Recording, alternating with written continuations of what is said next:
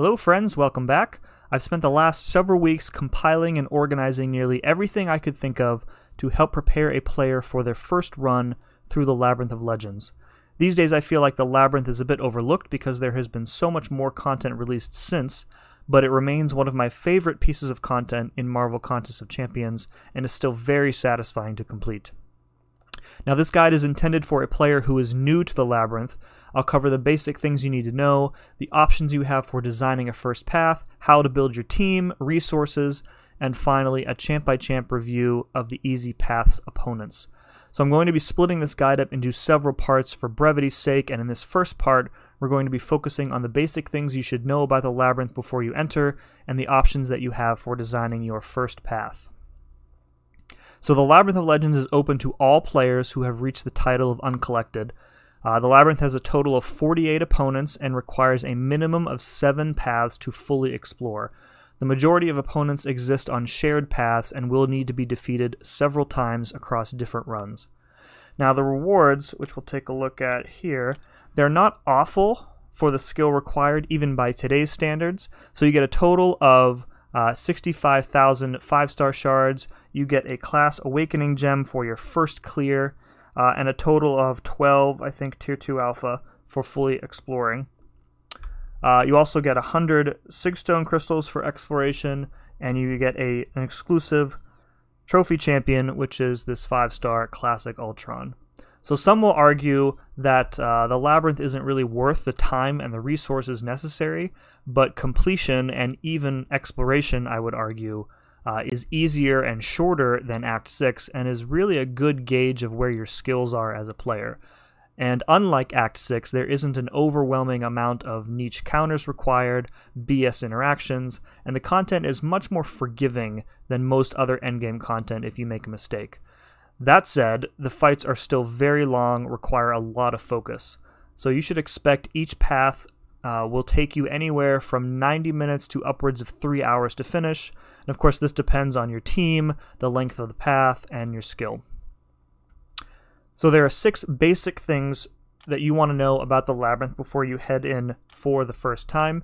First off, every opponent in the Labyrinth has the 10% limber node, which means you will get approximately 10 parries per fight before your opponent becomes effectively stun immune.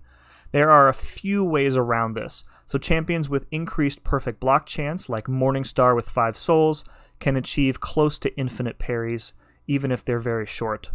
Champions with a flat increase to debuff duration, like Domino with a Massacre synergy, can also achieve infinite parries. But for everybody else, you really only have 3 options for getting an opening: bait out a heavy attack, intercept, or punish a special attack. The second thing you want to be aware of is the damage cap. So all damage from basic attacks and special attacks is capped at 50,000. This was originally intended to future-proof the content as champions became more powerful, and it renders high damage burst champions like Proxima Midnight or Sunspot or Namor and even Havoc as less than ideal primary attackers. The good thing is that all secondary damage gets around this cap, so this includes things like damage over time effects, so your bleeds, your poisons, and any bonus energy damage that might happen as a result of a hit. So the next thing is the infamous Labyrinth Evade. So all opponents have a flat chance to evade an attack in addition to any natural evade abilities they may already possess. So this chance has never been officially revealed by Kabam, but it's kind of understood in the community to be around 1%. And sometimes it feels like opponents are evading far more frequently than 1%, and other times you can go several fights in a row without even seeing a single evade. So this evade will probably be the reason for the majority of your deaths in this content, and is made especially annoying because there are very few counters to it. Champions with passive anti-evade abilities like Ghost, or Nick Fury, or Emma Frost cannot counter this evade. In addition, champions with Cold Snap like Iceman or Vision Arcus also cannot counter it. So the details behind the evade mechanic and how it's actually implemented is really not something else that has been revealed, but in my personal opinion as a developer, I think that it's something like the ability accuracy of the evade is upwards of like 1,000%. If you are really struggling with the evade, there are 3 ways to hard counter it: true strike, true accuracy, and slow. So fourth on the list of basic concepts is the idea of the Enrage Timer. So there are 2 of these per fight. When you enter a fight, a gray timer will appear on your opponent. This is the first Enrage Timer. When it expires, the opponent will gain an Enrage passive, which grants them increased attack, increased ability accuracy, and then they fight more aggressively. And then after that, the second timer will start. If the second timer expires, the opponent gets massive power gain, which results pretty much in an immediate special 3 and your likely death. In the event you somehow survive that, the opponent also becomes permanently and passively unstoppable. So the most important thing to know about the Enrage Timers is that their lengths are determined by the attack value of the champion that you enter the fight with, when you factor in synergies. In essence, there is a soft requirement in Labyrinth to have an attack greater than 2,000. The good news is that just about every R5 5-star champion meets this requirement already, but if you're using an R4 5-star, you'll likely need an attack synergy team to get the extended timers.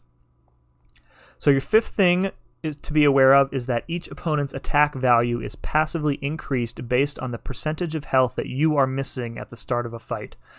Unsurprisingly, the exact mechanics of this have also never been fully explained, but it's clear that the intention here is to encourage item use. So for squishy champs or matchups in which you know that in advance you'll need to take numerous blocked hits, you will want to consider healing up to full before every fight. Finally, the last thing on my list of Labyrinth basics is the concept of enigmatic abilities. So 31 of the 48 opponents in the Labyrinth have a special ability in addition to all of their other natural abilities. They range widely in difficulty and were originally intended to change the way that you had to approach and play through the fight. So the good news is that these days there are champions available that fully counter most of the really difficult enigmatics. Champions with enigmatic abilities also have their health pools doubled, and there's a few exceptions to this. Now, for most first clears, these abilities won't be relevant because the champions that exist on the easy path don't have them. But I've added it here in case you choose to design your easy path with one or more of the available enigmatic fights. So speaking of path design, let's talk for a moment about it. If you are a player planning your first clear, you really have 3 main options for an easy path. Now, you could take one of the more difficult paths on your first try, but I really would not recommend it. So option 1 is to stick entirely to the outside edge of the map.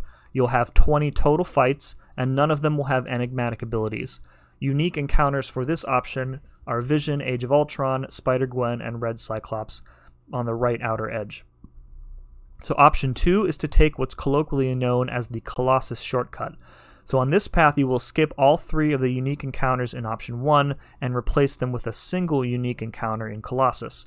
So this will shorten your overall path to 18 fights, but Colossus has an enigmatic ability and also means he has an increased health pool. So option 3 is really more of an amendment to the either previous option, and that is to include one or more of the corners in your first path. So this brings your total fight count to anywhere between 21 and 24 total fights. The corner opponents are A-Bomb, Guillotine, OG Spider-Man, and X-23, and all of them have enigmatic abilities. If you think you'd like to do exploration one day, I would strongly consider adding one or more of these corner fights to your first path, provided that your primary champion can counter them and or you have space on your team for another hard counter. Now this will obviously lengthen your first clear, but will make subsequent paths less of a headache. So on my easy path, I had room on my team for Void, so I added X-23 to that just to get her out of the way. The last thing I want to say about path design is to keep a map handy as you play, whether it's on paper or up on your computer screen. Now this is less important if you're just sticking to the outside edge, but the last thing you want to do is take a wrong turn and find yourself facing an opponent that you were not prepared for.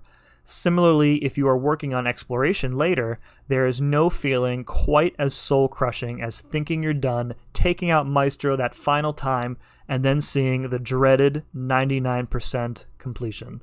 So as I completed my paths, I marked them down on my map so that I was absolutely certain I wasn't skipping any sections. So that's it for part 1. The next part will be focused on team building, resources, and some important skills that you should probably master before attempting this content. If you enjoyed this guide, please hit that like button. Make sure you sub to get notified when the rest of it goes live. And as usual, thank you very much for watching, and we'll see you again next time.